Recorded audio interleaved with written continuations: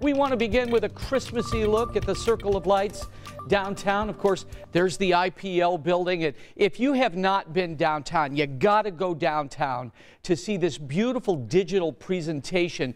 It surrounds all the buildings, and it's hard to describe. It's just pretty cool. You saw some of it if you saw our Circle of Lights special the day after Thanksgiving. This is a look I-65 and 21st Street as the traffic is already beginning to move through. This is a very rare day weather-wise for December because we have very little going on. Hardly any snow, hardly any rain anywhere, and that's because high pressure is building throughout the Midwest. Now today for us, it'll be cloudy and cool, but by tomorrow, more sunshine comes in on Wednesday and Thursday and Friday, and the weekend will be windy and wet, but at least one of those days will be in the 50s. Right now, Huntington's at 29, Tipton's at 32. It's freezing literally in Noblesville, 32 also in Carmel and Zionsville, 33 degrees in Martinsville and in Indianapolis, and also in Greenwood this morning.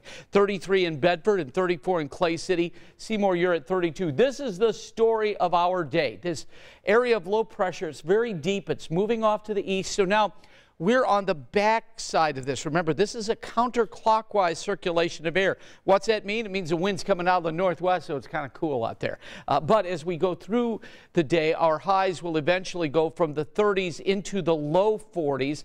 42 is what I'm calling for a high. And then this evening for that drive home, still cloudy, but in the 30s, and we're not expecting any rain or snow around, so that's pretty good. Now, as we go into tomorrow, we'll see some warming. Beginning tomorrow in the 50s, we'll be up to 56 degrees by Friday, and that is 15 degrees above average. And as we put Future Track in motion this morning, just not a whole lot going on. It is clear tomorrow. We'll see some sunshine around the area, and it should be a really nice day tomorrow. So if you've not put up Christmas decorations, go ahead and do it tomorrow. Should be nice. Today, pretty cloudy at 42, 32 tonight, and 51 tomorrow. Then Thursday and Friday, we're in the 50s, still in the 50s Saturday, Julia, but with a chance for rain, and then it gets cold. Sunday and Monday, highs in the 30s.